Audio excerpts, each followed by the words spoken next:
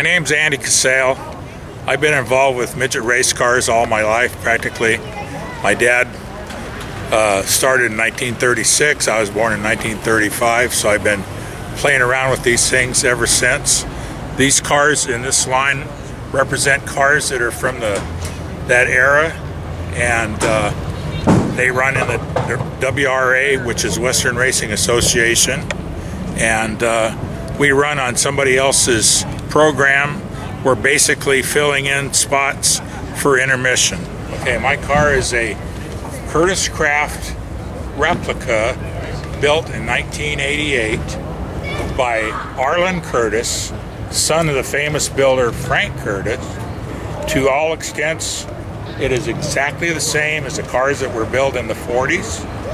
It has an Offenhauser 102 cubic inch engine, which was the king of the engines back in those days. It has all Casale engineering running gear. We make the rear ends, the knockoffs, the ring and pinion, the axles, the whole ball of wax. This car here is a Chevy 2 powered midget. Chevy 2 motors came in after the Offenhausers kind of met their Waterloo as the Chevy 2s had more power. This belongs to one of our good guys by the name of Bob Lines. He has this car and another car which I'm going to show you also. Wheel package in 8 minutes. Okay, this car here also is a Chevy 2, owned by Bob Lines. It hasn't been completed just yet, hasn't seen a track yet, but it's been done a very beautiful job. I believe it's a Don Edmonds chassis. I could be wrong, but those came in after the Curtis cars. This car belongs to Bob Mastrolio. He is the WRA president. He has this midget, and he also has a V860 powered midget. This is his newer midget that he resurrected, restored, has a 102.5 cubic inch offie in it, and it runs very well. It has a little bit later suspension with tube shocks, where the car I just showed you, which was mine, up at the end, has Hyundai Ford shocks. This car here is an Edmonds design also. It has a Chevy 2 for power. It's owned by a guy by the name of Sharum, and it comes from Arizona. This is a sprint car with the vintage engine in it. I believe it's an Edmonds design.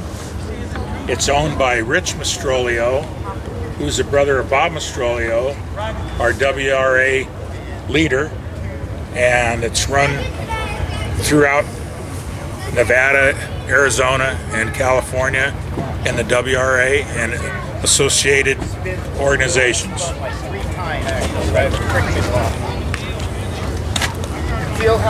This is a real vintage sprint car. The motor was built in 1933. It has wire wheels, which was go for the day. It has a Miller Schofield head. It has a starter in it and can be moved easily, where the other cars all have to be push truck started.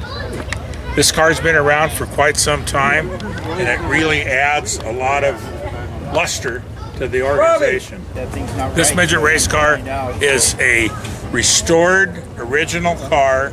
It has a 102 Offenhauser engine. It hasn't been run yet. The guy has done a tremendous job in restoration.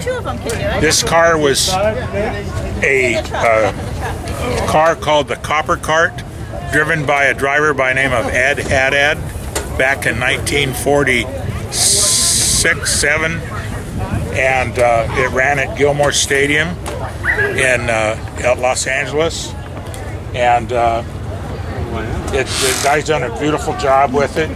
It just needs to get its feet wet. This car here was originally built by Barry Knowlton, He worked for Curtis Craft at one time. This car has a unique Volvo dual four-cylinder engine, and when he first brought this car out, it wouldn't even start, and he ran it up and down the pits. We're going back about 4 years after they bought the car. Now this car, 4 years later, is dusting off some of the offie cars on the speedways, because these guys have done a lot of work and improved this thing where I'm afraid to run my car against it. He's gonna blow me in the weeds. This car is a V8 60 Curtis Craft Midget. It's owned by a guy by the name of Ken Hilberg. He's owned many cars over the period of time. I believe this car originally was a Bardall car, a Bardall Special, and this car runs in the WRA like the rest of them, as much as he can. Thank you. This car is a little bit out of my realm because it's a sprint car. It's got a vintage engine in it. It's got, as you can see, it's much larger than the other cars. And this is about the size of a car that I need so I can get in it. Anyway, he does a real good job. He happened to win the last race at the last meet, which was a couple weeks ago.